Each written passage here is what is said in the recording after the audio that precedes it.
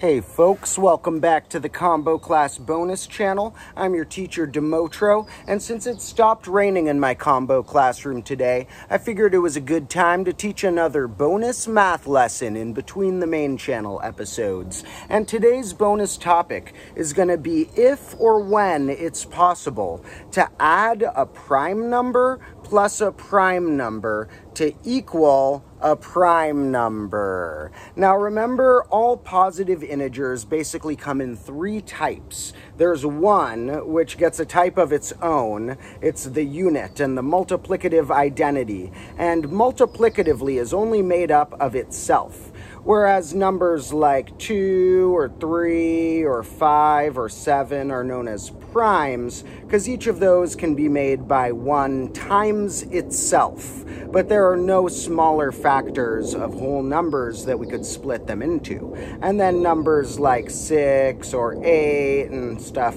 are composite numbers, because we could split them into a little prime factorization, where 6 secretly is 3 times 2, and 8 secretly is 2 times 2 times 2. And we can see that composites do have a prime structure to them, made up of more than one prime multiplying together into each composite. Now, when we look at this question of if a prime plus a prime equals another prime, our first question should be, could any of these primes be the same one? Because we haven't clarified yet if they have to all be distinct, different prime numbers, or if any of them could be copies of the same prime. But we can pretty quickly deduce that it would be impossible for this equation to work if any of them were copies of each other. If these two were the same prime, then our result would be twice that prime and have to be composite and not prime. And if these two were the same prime, or those two, the other one would have to be a 0, which isn't considered a prime number. And so the only way for this to hold would be if they're 3 distinct or different primes. And in fact, if we label them as 3 different ones, P1 plus P2 equals P3, we can see that secretly we're also figuring out the question of whether a prime minus a prime could be a prime. Because if this is true, then P3 minus either of these primes would equal the other. So secretly, if we ask, when can a prime plus a prime equal a prime, or when can a prime minus a prime equal a prime, it's the same question, just with them juggled around a bit there. But the same question of which possible primes can fit a trio like this. And if we look at something called parity in mathematics, which isn't parity with a D, it's P-A-R-I-T-Y,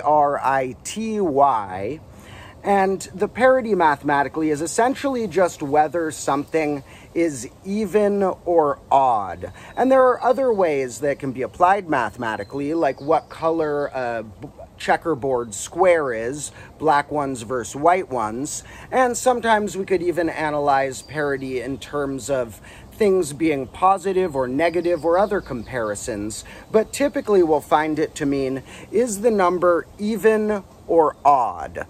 And if we look at a little chart of how parity works under addition, we notice, like I've shown, it's the same as a mod 2 addition chart.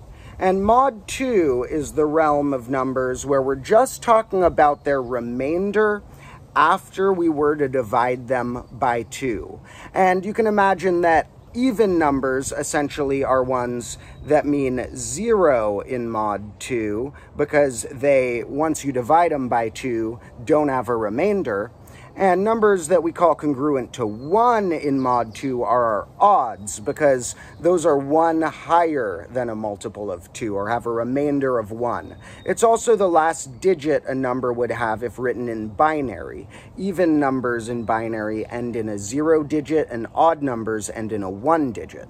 And if we add these up, we can see 0 plus 0 is 0, 0 plus 1 either way is 1, but 1 plus 1, which would normally give us a 2, well, 2 turns back into 0 on this chart, because 2, when divided by 2, has no extra remainder. It can divide cleanly.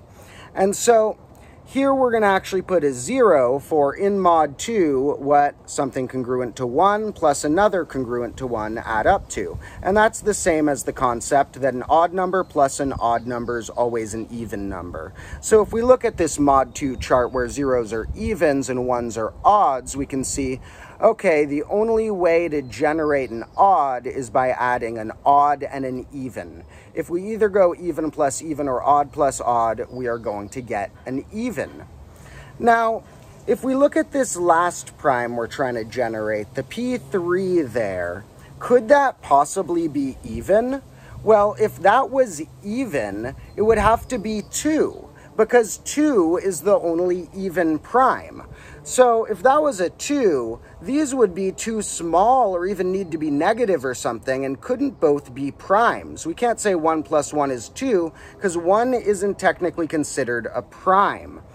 So this last one has to end up being a number congruent to 1 in mod 2, meaning that the two things we added up to get it must contain one that's congruent to 0 and one that's congruent to 1. And although this is a mathematical, more thorough way of making sure this is true, it may already make sense to you that if we want to generate an odd number, we would have to add an odd and an even. We can't go even plus even or odd plus odd, because odd plus odd always generates an even number.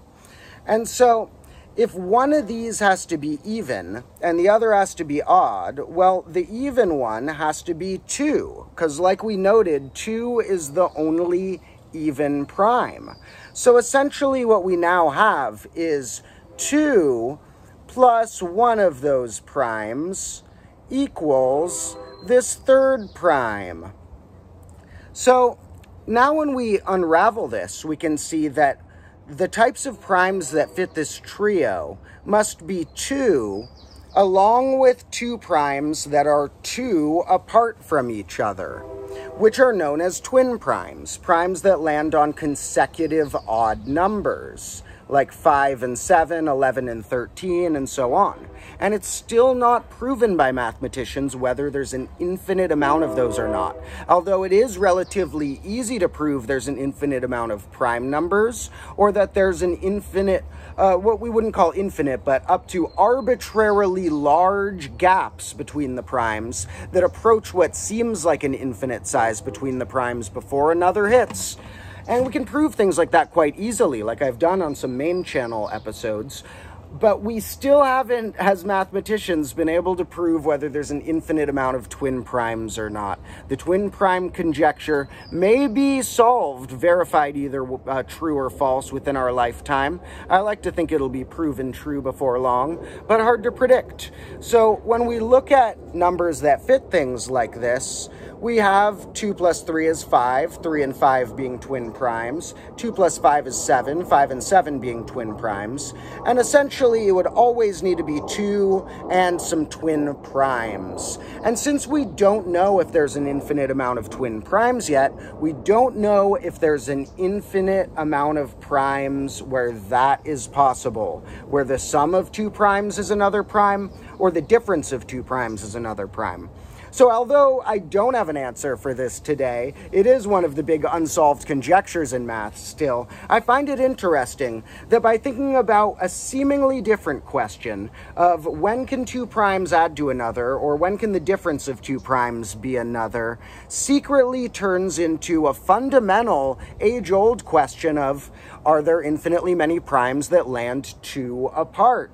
And the way we can confirm that is by not only thinking about what a prime means, but by thinking about how evens and odds, due to them really representing characters that work in this system called mod 2, evens and odds have some interesting patterns that sometimes make it possible, impossible, or only sometimes possible to have simple ideas like that, prime plus prime equals prime, hold true. So, unfortunately, I'm not sure if there's an infinite amount of those. I will be the first to tell you if the twin prime conjecture gets solved by anyone, so of course stay tuned and hopeful for that. Hope you enjoyed a little bonus lesson. I'll be back for a lot more teaching soon, and have a wonderful day.